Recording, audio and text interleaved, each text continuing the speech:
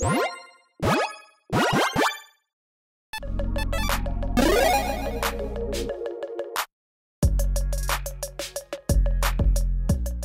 everyone, Mitch coming in from the Commander Score Studio. Welcome to the show. So on today's episode, Given to Your Hate. I was probably going to go for like a Palpatine type thing, and I really messed that up. That being said, on today's episode, we're going to be talking about the most hated cards of 2023. Now, a quick note, actually already did an episode on the most hated commanders of 2023, so make sure you check that one out. This one is going to be on the cards of 2023, and a slight other adjustment as well. So, with all that said, let's jump into the episode. So on today's episode, I'm going to be using the SALT scores from EDH Rec, which basically say, hey, how salty does this card make you? And they do like a giant, basically survey to the community, and then they pull those numbers and they say, hey, these cards are the saltiest in Commander, and they rank them. That being said, if I've edited this correctly, Winter Orb should be up on the screen right now, and you won't be seeing Winter Orb in this list, even though it is the saltiest at 2.99 on the SALT score, which is absurdly high. Because kind of when I was making this list, I decided, you know what? Okay. On 2023's list, yeah, I mean, these kind of cards are always going to be there. This is like a perpetual old card that is always going to be on there. Winter Orb, I think, is from 4th edition originally. So, yeah, 1990, whatever, a long, long time ago. Maybe even before 4th edition, actually. I think it says 95 on the card. This card is an artifact for 2. It says, basically, hey, everyone can only tap 1 land a turn, essentially. So, yeah, this is an absurdly just brutal card, and it's always going to be on there. So with this, I kind of was like, you know what, let's talk about more modern cards, not like cards that are in modern, but like more modern times, like the last 10 or so years. So that's how we're going to be talking about this list, and kind of just like with Commander cards, what cards that are newer-ish are really kind of throwing a small wrench in the format that aren't just, hey, giant land destruction spells like Armageddon, or cards that just like are giant stack spells, because Wizards tends to not make anywhere near as many of those lately. So with all that said, let's jump into the cards in the top 20 for 2023.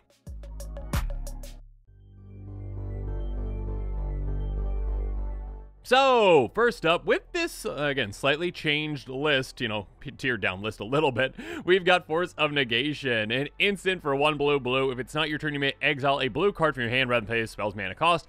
Counter target non-creature spell. If that spell is countered this way, exile instead of putting it into its owner's graveyard.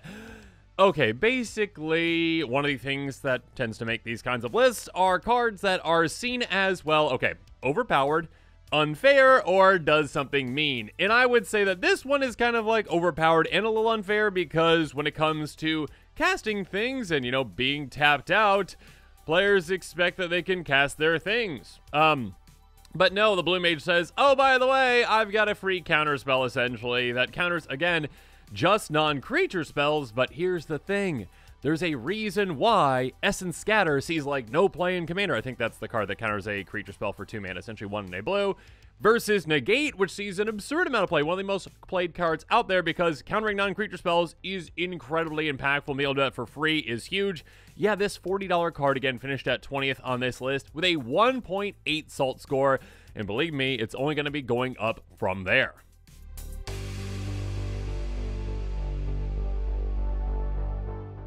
Because now we're at number 19 with Omniscience, which I believe was made in the last 10 or so years. I think it's, yeah, M13. There we go. 2013.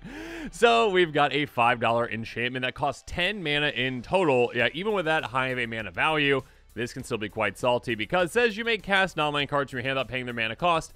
So when it comes to, like, overpowered, I mean, for its cost, yeah, it's a very, very, very powerful card. It does cost an absurd amount. It is a game-ending card. So I guess that's kind of the other one that might be on this list, is one that can just end a game.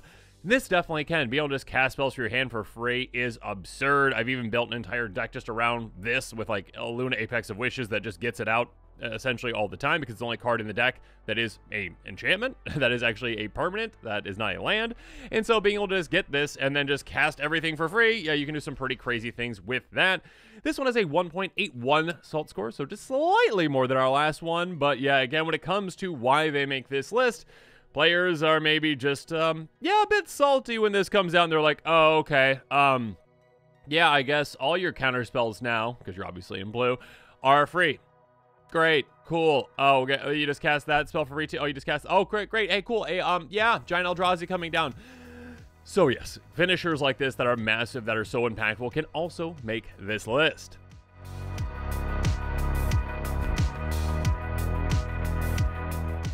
Moving on, number 18, we've got Crater Hoof Behemoth. I mean, at one point, this card, I think it was a command zone, or there was one channel out there that actually did like stats on, you know, just gathered data from games and essentially like what cards are finishing out games. And Crater Hoof Behemoth, I believe, was either toward the top of the list or at the top of the list. A 5/5 beast with haste that costs 8 mana. When it enters the battlefield, creatures you control gain trample and get +X/+X to have X the number of creatures you control.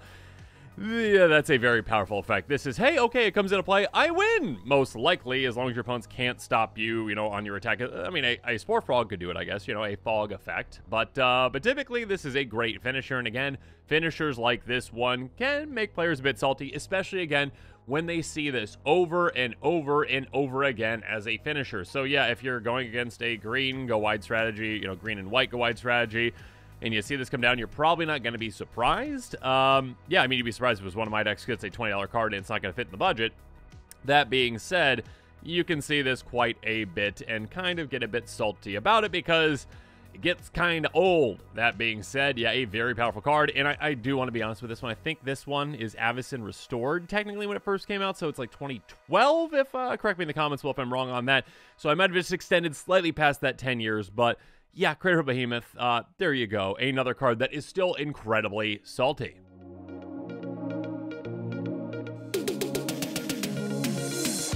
Now, moving on to 17th place at 1.85 on the Salt score, we've got Overwhelming Splendor. Here we go. Aura Curse for 8 mana. Enchant player. Creatures enchanted player controls lose all abilities at base power and toughness 1/1. Enchanted player can't activate abilities that aren't mana abilities or loyalty abilities. Gross, brutal. Yeah, just an effect that says, oh yeah, basically, everything you're doing from here on out probably doesn't matter if it's involving your creatures, because they're all just 1/1s that don't do anything. You just have vanilla creatures for the rest of the game until you actually deal with this. And if you're a creature-based strategy, this essentially just shuts you down. Versus, yeah, I mean, most strategies actually revolve around their commander too. And if you actually utilize this and their commander's in play, now their commander is essentially useless. And unless someone has a way to, again, get rid of this and save it, or save the commander, it just makes it so that, again, your deck might not work at all, really. Again, sure, if you're playing a strategy where you're just going wide, making a bunch of tokens or whatnot, you're like, ah, whatever, fine. But even though this is 8 mana, there are ways to cheat things out quite quickly. There's ways to get, you know, a specific curse on someone pretty easily. Curse of Misfortunes kind of thing. I think that's the one. Regardless, ways to essentially say, oh, yeah, so everyone else is playing regular Magic, and you specifically, you, who's going to get salty about this, your creatures are basically useless. So, yeah, there's a reason why this has made the Salt score again. 1.85. This card used to be a lot more budget-friendly, not quite so much now. It has been reprinted, and Wizards might not, because, again, it is so salty. Maybe we don't need it in any more decks.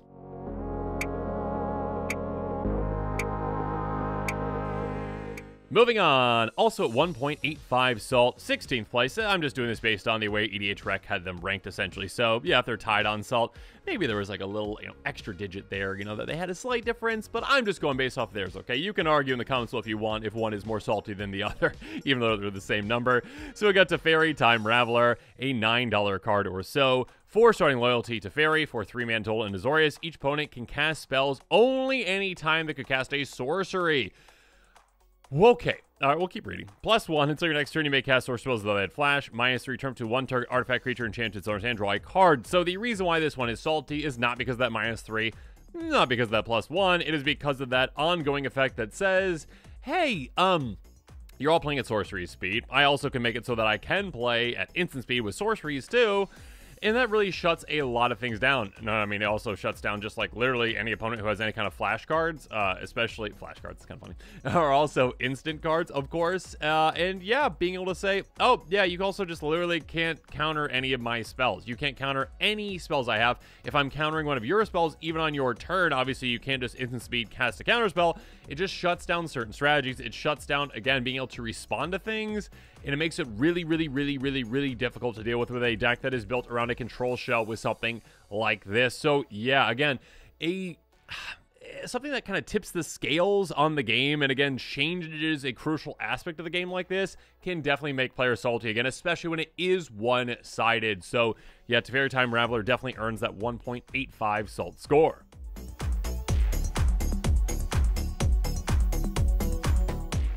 Now, moving on to 15th place, one from this year, we've got Orcish Bow Masters at 1.89 salt.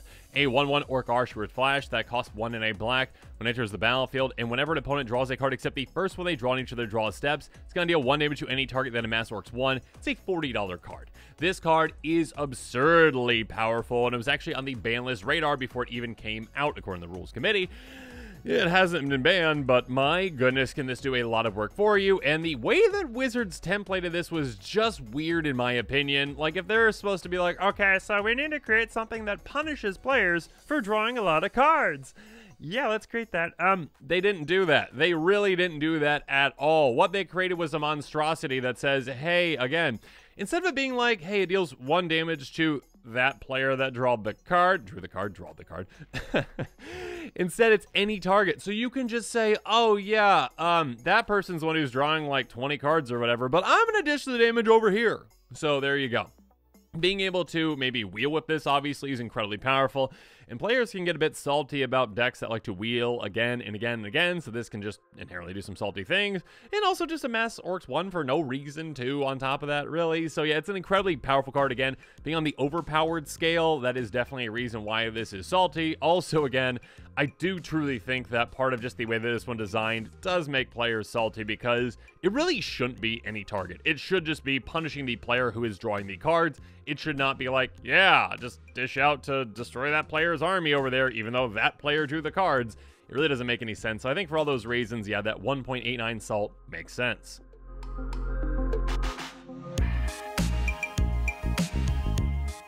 But now let's move on to number 14 at 1.9 salt. We've got Nexus of Fate, an instant for 7 mana in total. Take an extra turn for this one. Yeah, you never see that on an instant speed spell, like ever. Always sorcery, essentially. It all says you put it in a grave from anywhere, reveal it, and show them its owner's library instead. Basically, this is an extra turn spell that, well, wrecked a format a while back, and also, yeah, it can be problematic in Commander, and there are some infinite loops that you can do with this one, and when it comes to extra turn spells, that's already kind of a bit high on the, well, salt scale, just because players don't like when you monopolize the game, and you essentially say, like, oh yeah, I'm just playing Solitaire over here, doing this again and again and again. I kind of learned that the hard way with my Droid deck. That being said, yeah, extra turn spells like this one can come out of nowhere, obviously with that instant speed, and can be used and abused because it can keep shuffling it back in and doing it again and again and again. So yeah, definitely earns that 1.90 salt score there. A $17 card. Never going to see it in my budget decks, but yeah, definitely a card that can make players salty.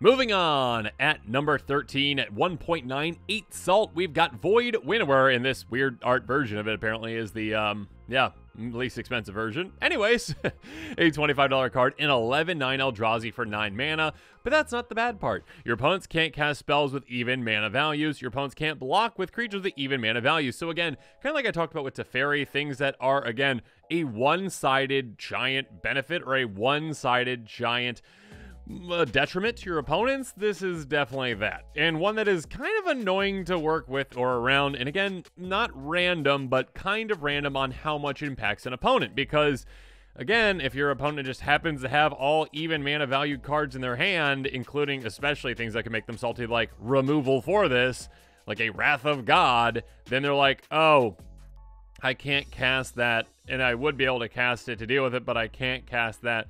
Also, you can't block with creatures with even mana values too. So like, oh, if you just happen to have even mana value creatures in play, you're not blocking either. So this is a card that, again, can shut down opponents kind of randomly, and again, is just really annoying to kind of play around or play with. It's also a card that, again, although it does cost 9, there are plenty of ways to cheat things out like this, or ways to get it out quicker. We'll talk about one here in a little bit, hint, hint, on a card that might be coming up here in the near future. But yeah, definitely a card that earns that 1.98 salt. Yeah, gross.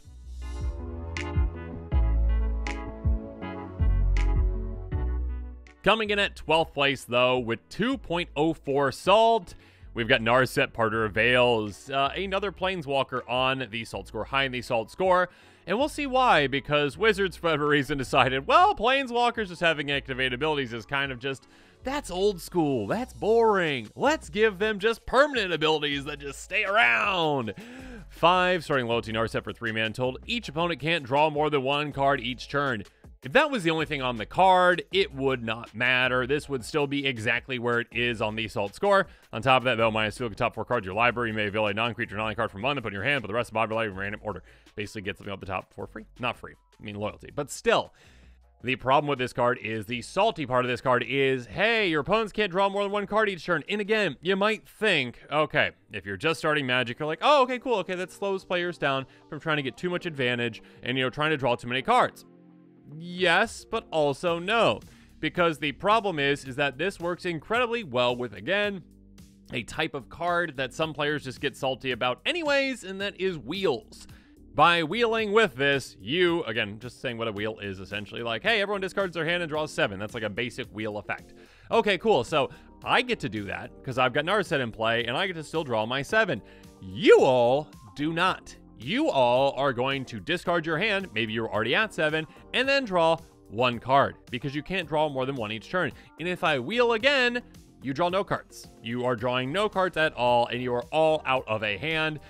And then all of a sudden, you're all just trying to top deck to try to stop me. So yeah, this can be incredibly hard to stop once you're set up properly, and it's just kind of annoying to say, hey, I get all the things and you get none of the things. And yeah, again, Wizards may have made some mistakes when it came to, again, making Planeswalkers that maybe had some permanent effects that, weren't just temporary, and that maybe went a little too far in certain ways. Definitely earns its, points here on the Salt scale. 2.04, Narset.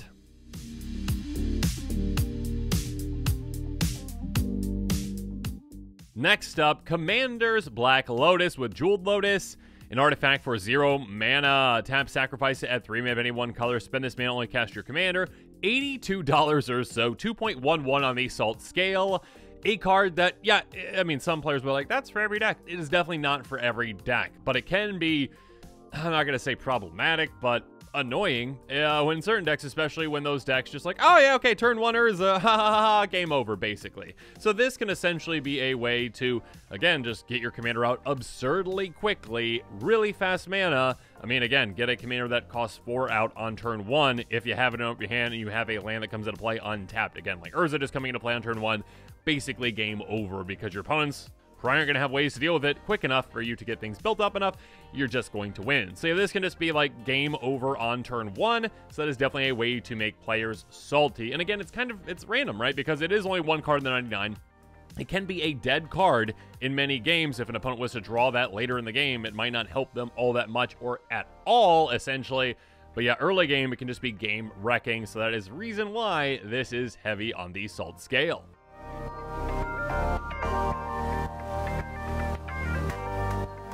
Next up, at number 10, at 2.17 on the Salt scale, we've got Darksteel Monolith, a card that I kind of alluded to earlier, a newer card, an artifact for 8, indestructible. Once each turn, you may pay 0 rather than pay the mana cost for a color spell you cast from your hand. Now, when I was remembering this card from spoiler season, for whatever reason in my head, I was like, I thought it was just artifacts. It is not. And I don't think it actually would have made the Salt scale had it just been artifact. Been like, hey, yeah, pay 0 for an artifact. Yes, there is still Blightsteel Colossus to worry about and many other powerful artifacts, which is a Salt-inducing card.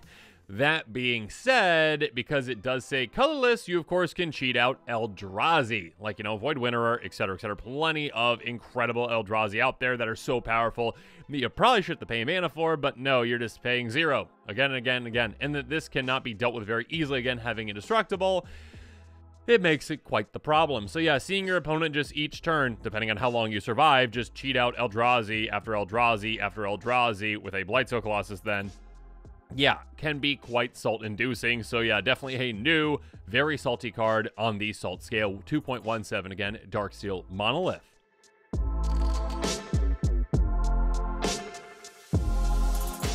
But even saltier on the Salt scale, we've got the One Ring at 2.21. And Yeah, this is a $35 card for a reason, even though they printed like 18 million different versions of it, including the 1 of 1 ring, which was like 2.7 million or whatever it was. Yeah, incredibly powerful card. They definitely pushed this one. Again, they're like, okay, we really want to push Lord of the Rings. Okay, cool. So we'll make 85 Gandalfs. And also, we're going to make a lot of really powerful cards, including the One Ring, which, yeah, it's the ring, so it's got to be incredibly powerful, right? There's a lot of things on this card that probably didn't need to be on the card, but here we go. Ledger artifact for 4 that is indestructible, so again, hard to deal with. Enters the battlefield. If you cast it, you gain protection from everything until your next turn. Okay, luckily they said if you cast it, so that's at least something that helps slow this card down a little bit, because you can't just blink it. That being said, you can bounce it back to your hand, replay it. At the beginning of your upkeep, you lose 1 life for each bird encounter on the One Ring. Tap, put a bird encounter on it, then draw a card for each bird encounter on it. Okay, so a lot of things going on with this card. Again, even if they took off literally the first 2 pieces of text, essentially indestructible, then also gaining protection from everything, this would still be a heavily played card and quite good. Again, card advantage and massive card advantage for any color out there, essentially, and one that can be used and abused in a couple ways. Of course, you can, proliferate to get more counters on it quicker. You can untap it to do the exact same thing and also to draw even more. And, yeah, sure, you lose some life, but 1 life per card is well worth it, and you're going to be drawing probably more than 1 life per card. And also, yeah, you can reset it by bouncing it back to your hand, replaying it. Which, again, it incentivizes you to do, because it does have that, second line of text, essentially, where, hey, you gain protection from everything, so your opponents can't touch you, essentially. So, great, you just have protection. And that can be incredibly annoying to play against, especially, again, when you maybe have something that could deal with this if it wasn't indestructible. Wizard slap that on there, too. Even though you should be able to throw it into a mountain or volcano or whatnot and melt it down, right? That's what you should be able to do, but you can't do that. So the One Ring, an incredibly powerful and, again, very pushed card, is definitely up there. Again, 2.21 on the salt scale for a reason.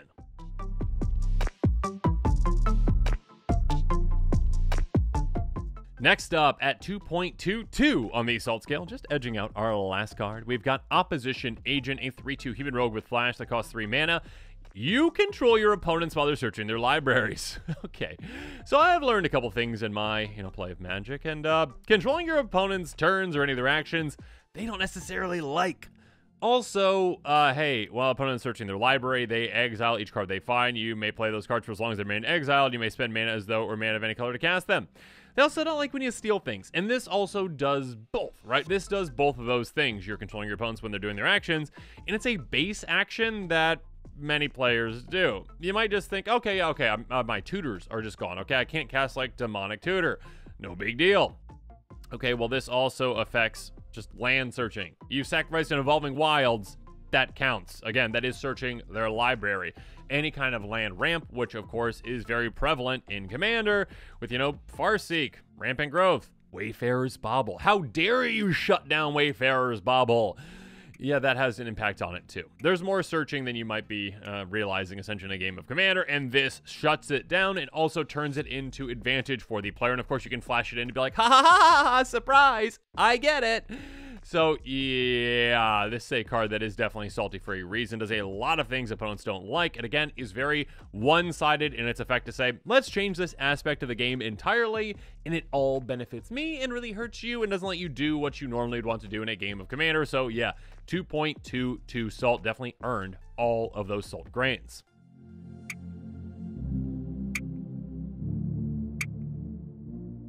Moving on to number 7 at 2.22 salt. One that I don't think is ever going to leave this list. We've got Smothering, Tithe, an enchantment for 4 mana in total, 3 and a white. And we'll talk about that mana value here in a little bit. When our opponent draws a card, they may pay 2. If the player doesn't, you create treasure token. Okay, first of all, 2's a ton. 2's an absurd amount to tax, and it's really hard for players to pay it. And when players don't, and you can't blame players for not doing so, because it completely just changes the entire game by saying, yeah, you gotta pay 2 for every single card you draw. That means that you're 2 mana down compared to everything else per card per turn, and I'm gonna get way ahead of you. They're gonna get an absurd amount of treasures. And treasures, Wizards at first was like trying to balance things, I guess. They're like, hey, white needs treasures to help them. Here you go, you get ramp in a way. Didn't realize potentially how powerful it would be. These treasures should have came into play tapped, first of all. Secondly, again, Wizards like, hey, this is a card that can help mono white decks. Sure, But also, if you're really trying to help mono white, you wouldn't just make it in a mana value that any deck can play that has white. 3 in a white is not a restrictive cost at all. So if it were white, 4 white mana, that'd be so hard for many decks to cast that they would not utilize it. That being said, it is prevalent in nearly every deck that can afford it that utilizes white because it is so overpowered. And again, every deck can incredibly easily cast it. So there's many reasons why this on the salt scale. I'm even getting salty just talking about it because the design, in my opinion, is ludicrous. Wizards, ludicrous. Because they just wanted to probably sell product and push it. Anyways, yeah, Smothering Tithe, that is an absurd card. It definitely belongs on the salt scale. I'm assuming that it's always going to be on the salt scale until they print in, 10 years like Smothering Tithe 2.0, which only costs 2 mana and does the exact same thing and it taxes it 4. So there, and it makes 4 treasures. So there you go. Yeah, a very, very, very salty card. Treasures make players salty. So yeah, 2.22, not surprising.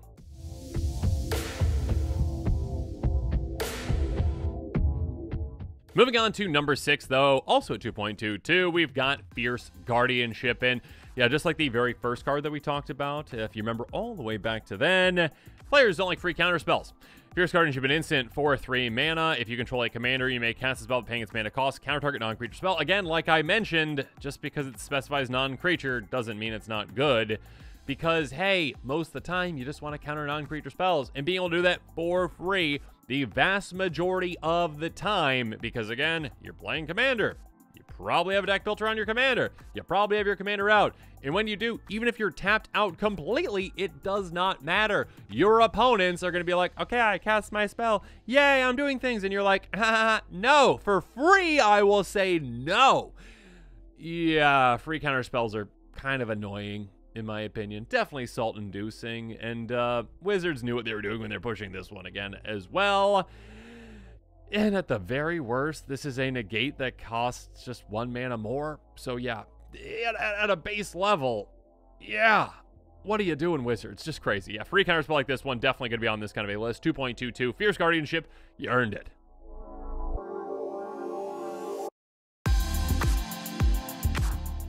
Next up, at number 5, 2.40, jumping up quite a bit on the salt score, and for a reason, Drannith Magistrate, a 1/3 human wizard for 2 mana. Your opponents can't cast spells from anywhere other than their hands. What?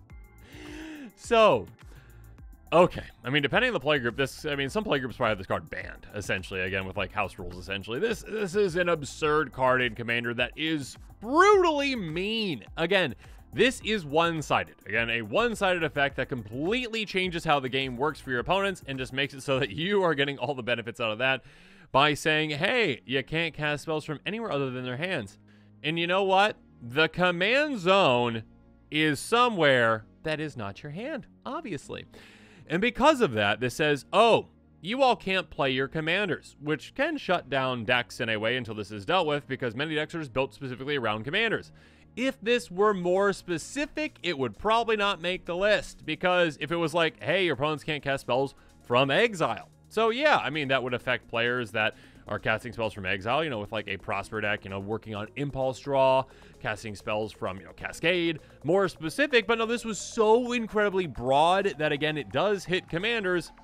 And again, it's one-sided, so it's only hitting your opponent's commanders and all their things from exile and all their other things. And it's just, oh my goodness. It is an absurd card. Again, incredibly low to the ground. Again, not hard to cast, 1 in a white. So any deck that is running white, if you want to start shutting things down, cool. Very easy to tutor in many ways, being a creature that is low to the ground too, with low power.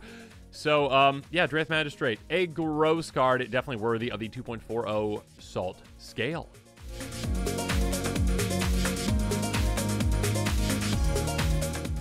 Moving on, a card that has kind of defined the Commander format for quite a long time, Cyclonic Rift, an instant for 1 in a blue.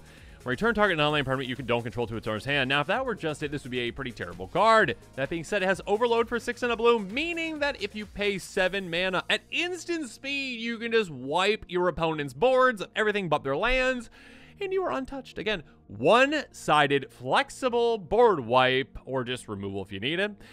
That essentially, again, out of nowhere can just be like, oh, by the way, you're all reset, and I am going to win now because I am way ahead of you all. And yeah, for just 7 mana, being able to wipe all your opponent's boards and keep yours around is pretty absurd instant speed. So yeah, 2.43 Cyclonic Rift, not surprising to see that as a very salty card on this list.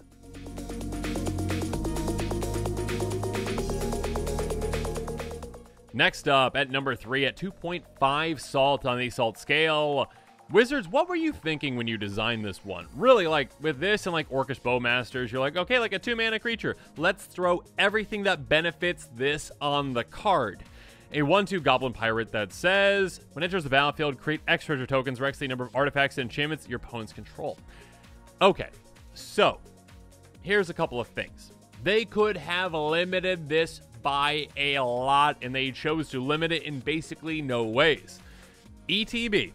So it's an ETB that does not require a cast trigger. So again, it's not like the One Ring where it's like, enters the battlefield if you cast it. No. This does not have that. So that being said, if you blink it, and there's many ways to do so, and there's many infinite ways to do so, yeah, you can just get that effect again. Which is absurd, because for 2 mana, you're probably getting like 10 plus treasures at a certain point in the game, which is crazy. And also, again, this counts your opponent's artifacts and enchantments. Both. Why both? Why not just one? And also, it doesn't specify non-token. So it also counts like, hey, if you've got some treasures over there, cool, I get a treasure for each of your treasures too. So this, again, has no stops on it, essentially. No requirements on it at all. It's just like, hey, everything that could go right for this card goes right for this card, and this can just be an absurd card. It is game ending. It's also just a way to get you absurdly ahead of your opponents. Again, just getting a free 20 mana, essentially, just by playing this card and be like, oh yeah, okay, cool, you're playing an Enchantress deck over there. You got some artifacts in play. Let's get 20 mana for free. You're gonna win. It's an absurd card that, again, literally has no limitations, so yeah, definitely earns that 2.5 salt score.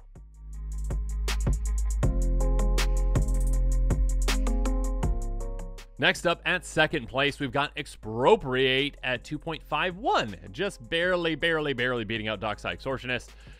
We talked about earlier how, yeah, some Commander players out there might get a little salty because of extra turns. Others might get salty because of you stealing things, and this does both. A sorcerer for 9 mana, Council's Dilemma, starting with you. Each player votes for time or money. For each time vote, take an extra turn for this one. For each money vote, choose a permanent owned by the voter and gain control of it. Exile it. At least it exiles. Wizards, literally, thank you, Wizards, for putting that on this card. That being said, it probably does not matter, because if you are able to take an extra turn and steal the 3 best things on the board, one from each opponent, you probably win 90+% of the time. So this is just a, I cast this, I win the game. And yeah, the reason I say 1 extra turn and 3 stealies is that that's probably what should be done nearly every single time as well. Your opponents, if they're thinking, should be saying, money each time. They should be saying, take one of my permanents. Unless you got like a Blightsteel Colossus that would just, you know, take everyone out. Basically, giving someone 2 extra turns is pretty absurd. So yeah, you're most likely just going to be saying extra turn yourself and then stealing things. And both things annoy Commander players and make them a bit salty. So yeah, a win condition that wins in a somewhat annoying way that, of course, I mean, yeah, you could copy this. It can't be exile, or it's exile, but you could copy this on the stack. You can do a lot of other things to make sure you're getting it multiple times. Yeah, can be pretty brutal and pretty effective. So 2.51 on the salt scale, Expropriate definitely earns that.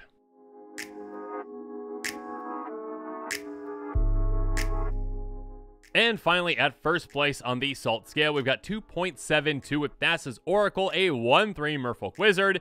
In blue. Enters the battlefield, look at the top X card of your library, X is your devotion to blue, put up to one of them in on top of your library, the rest of your library in random order. If X is greater than or equal to the number of cards in your library, you win the game. So, this is kind of like the most powerful, and in some people's opinion, worst version of Lab Maniac, because it is incredibly hard to stop, and it is a 2-card combo in many circumstances. And just, yeah, can just win the game for very cheap and very easily, like Demonic Consultation. Okay, my library's gone. Cool, all right, this ETB is cool, I win. Cool. So, yeah, this is a card that probably gets more of the salt votes from the CEDH community. I'm just guessing on that just because it is, like, the #1 win condition, I believe. Correct me in the council if I'm wrong on that, in the CEDH win community. You might not see it as much on the casual side, but when you do, yeah, there's still gonna be pretty brutal win conditions from it. So, yeah, so a card that's just kind of seen in a way as, like, more unfair win condition is not all that surprising, especially one that, again, has been seeing a good amount of play in those communities that utilize these kinds of alternative win conditions and maybe do them in quick ways. So yeah, 2.72 on the salt scale. That's Oracle. Congratulations, you're the saltiest card. But now as this episode is coming to a close, it's time for me to hear from you. So in the comments below, let me know what your thoughts on this episode are. Let me know what your thoughts on these cards are. What cards didn't make the Salt list this year that you think should have made it from, you know, recent years this year? Cards that you might get a little salty about yourself. So yeah, let me know in the comments below. And of course, as always, thanks again and have a good one.